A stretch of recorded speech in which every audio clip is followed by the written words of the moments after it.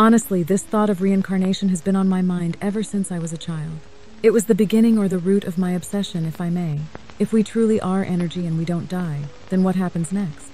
If the idea of reincarnation really exists, then it means that behind the scenes of the life as we know it, there is another chemistry or another tapestry hidden from us. The crazy part is that it has been there all along. Hey there, beautiful souls, Gabby here. Don't forget to subscribe and comment below. I'm interested to know your opinion on this topic, and if you have any weird memories or emotions that you just cannot explain. Also, make sure to stick till the end, as I'm going to share with you some personal thoughts of mine regarding this topic. The Latin term reincarnation translates to entering the flesh again, capturing the very essence of this concept. It proposes that while our physical bodies may perish, our inner selves, our souls endure, transitioning into new forms and continuing the cycle of existence. In traditions where reincarnation is a central theme, such as Buddhism and Hinduism, the process is deeply intertwined with the concept of karma. According to this belief system, our actions' moral nature in our current life influences the circumstances of our next life. Positive deeds cultivate good karma, leading to favorable conditions in the following life, while negative actions result in less desirable circumstances. In Eastern philosophies like Buddhism, the continuous cycle of birth, death, and rebirth is referred to as samsara. This cyclical nature of existence is often depicted through the bhavacakra, or wheel of life, which demonstrates the realms one may inhabit according to their accumulated karma. Navigating through these realms often involves experiencing physical pain, mental suffering, and social injustices, challenging the soul to grow and evolve. Breaking free from samsara by achieving self-knowledge, enlightenment, and liberation is the ultimate goal within these traditions. This state of liberation, referred to as nirvana in Buddhism, signifies the end of suffering and the achievement of ultimate peace. To explore the reality of reincarnation from a scientific perspective, we turn to the work of Dr. Jim B. Tucker, a child psychiatrist at the University of Virginia School of Medicine.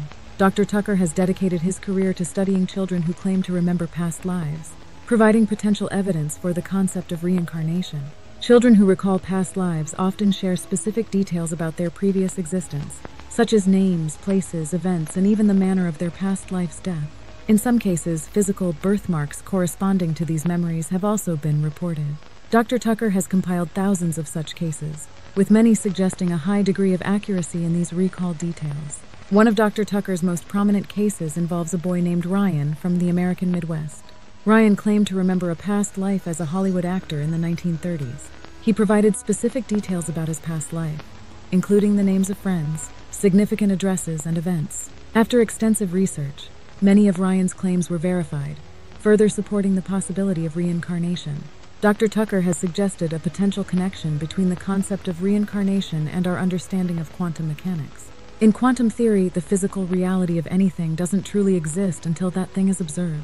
This idea could provide a basis for separating the brain and mind, suggesting that consciousness could continue to exist after the physical brain has ceased to function. While past life regression, a technique that uses hypnosis to recover memories of past lives, is generally regarded as pseudoscience. It has actually yielded numerous claims of past life recalls. However, it's worth noting that most cases of children remembering past lives do not involve hypnosis.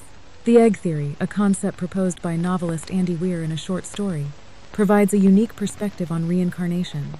The theory suggests that each individual is living every human life possible, past, present, and future. This idea aligns with philosophies like open individualism and eternalism, which proposes that all states of time exist simultaneously, and that everyone's experiences are interconnected. So this brings me to today. I feel like the topic of reincarnation was the beginning, which intrigued my curiosity into the behind the scenes of life. We are all connected at the end of the day.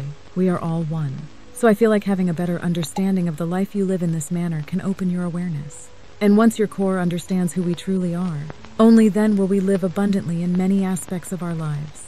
The concept of reincarnation offers a fascinating perspective on life, death, and the nature of existence. While it may not be universally accepted, research like Dr. Tucker's and philosophies like the egg theory provide compelling arguments for its potential reality. Whether you believe in the idea of reincarnation or not, exploring such concepts can broaden our understanding of life and the universe.